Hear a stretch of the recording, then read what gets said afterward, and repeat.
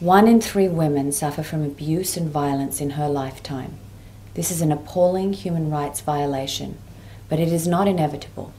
We can put a stop to this. Won't you help?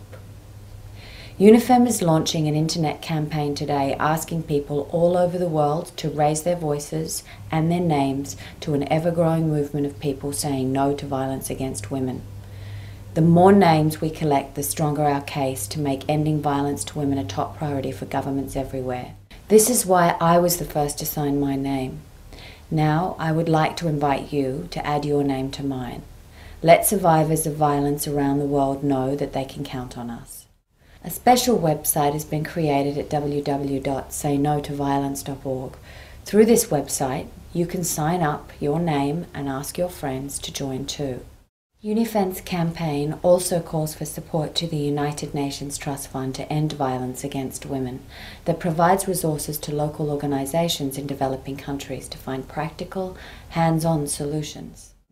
That's why I think the UNIFEM Internet campaign is so important, because it helps inform and invites people to show their support for change. Because we know that violence against women is a problem, but we know there's also a solution.